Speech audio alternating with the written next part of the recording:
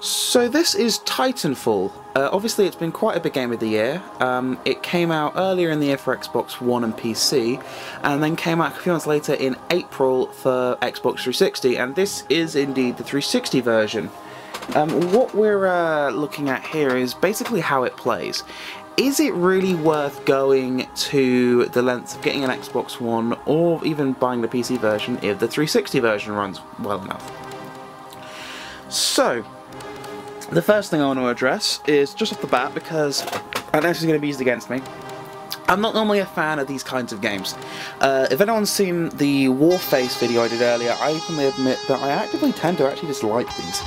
That said, I did have a lot of fun with Titanfall. The concept alone, just giant mechs and guns, I know it's been done before in games like Lost Planet, but I enjoyed it for what it was, at least as a concept. The game itself runs actually very nicely on the current gen.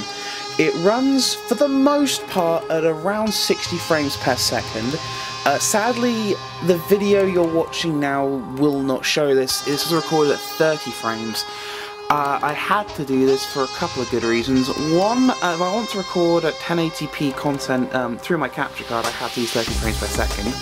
And secondly, I can record at 60 on 720p, but I couldn't work out how to.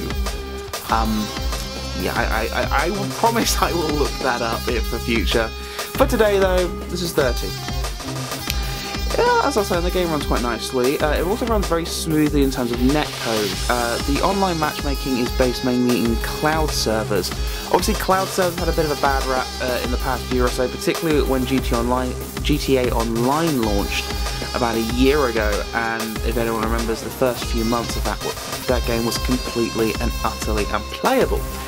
With all that in mind though, this game operates on them and actually runs quite well. If anyone remembers Microsoft's 2013 E3 conference, which was hilariously bad, if anyone else just wants to brighten up memory, they spoke about the power of the cloud. What the fuck did they mean? Well, they actually meant cloud-based service for games, and they meant actually putting active money and research into them and making sure they weren't shit. And Titanfall is a part of that, and it actually works really well.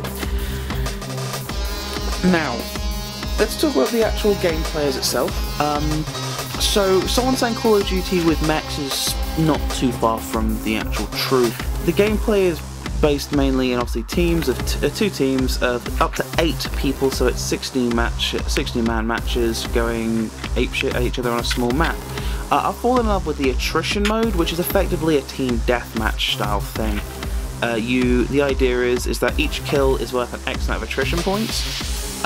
You have to basically fill up your team's attrition bar and then proceed to destroy them as they try to escape, because that's what good, fun, militaristic packaging is all about. The bar goes up to 300, and, well, each point is worth a different amount depending on what you kill. Now, this actually ties into something else about Titanfall. So it's not just humans on the map. As you probably all well know by now, there's also AI partners on the map. These are referred to as grunts or spectres depending on their class. These guys are mostly fucking useless.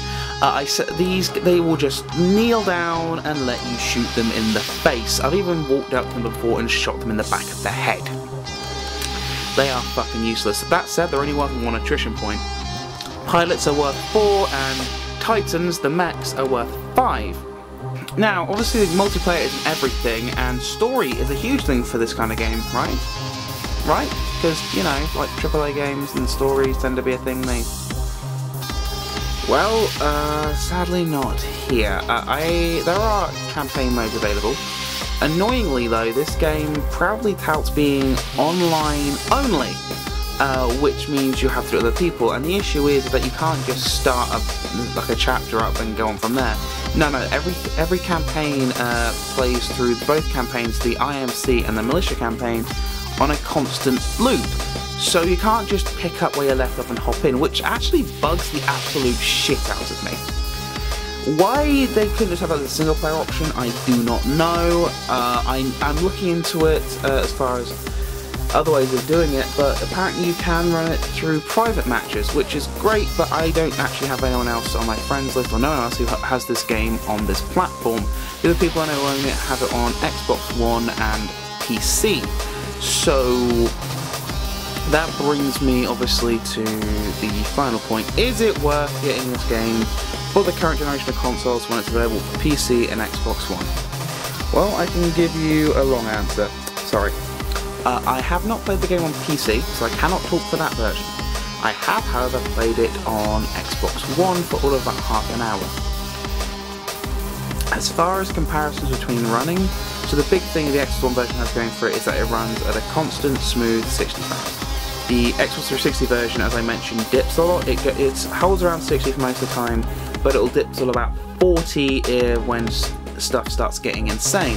This sadly includes if there's a Titan match where like 4 or 5 Titans going at it on completely outside the map to you, your frames will also drop because it's a universal frame drop for everybody. With that in mind though, it does run incredibly well. It's incredibly pretty, and for a game with this late into this console's lifespan, it's definitely worth a look at if you don't own an Xbox One, or if you don't own a PC that's capable of running it at a decent frame rate or with decent settings. What price should you pick it up for? £20 and under, I'd say. I picked mine up for £18. It's fun. It's worth your time. It's a distraction. It's something that I'm glad I've played it, but at the same time, it's very hard to recommend to a lot of people, particularly if they own a PC or if they own an Xbox One. And you know, it's decent. Just if you have other options to go for them. If not, pick it up for 360. You won't be disappointed.